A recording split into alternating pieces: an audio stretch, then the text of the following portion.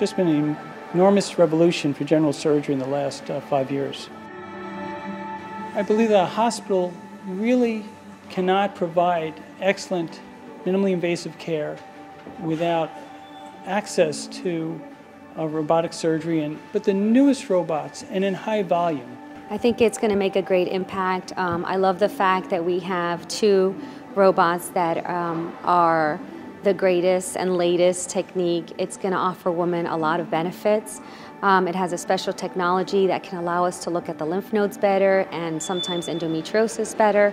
And the community now has more opportunities and women have more options, which is what it's all about. The whole goal is to enhance medical care. And from that perspective, there is no question that robotic surgery is absolutely a game changer.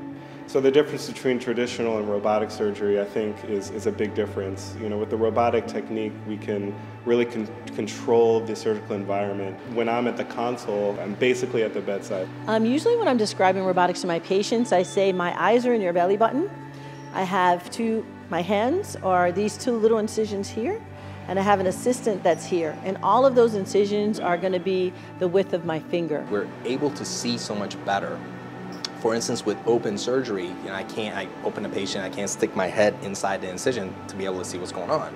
With this, we can get the camera any place that we want. We can magnify everything, so an area this big is this big, very clear, HD view, and we're able to see vessels very clearly, nerves very clearly, so the chances of any vessel or nerve injury are minimized. So the patient just ends up having a much better experience, better success with a surgical procedure, and less chance of complications.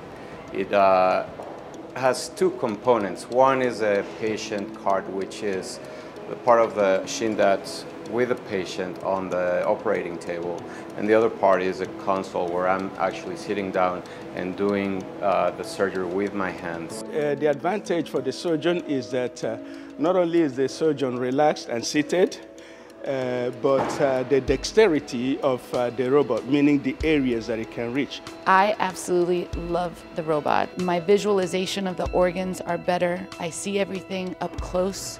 And we can see better. We can manipulate it much better than before. I think it's made a lot of the harder surgeries easier, more instinctive. It has enabled a level of skill, or increased the level of skill that you would normally have, but just makes it a little bit more advanced in a sense.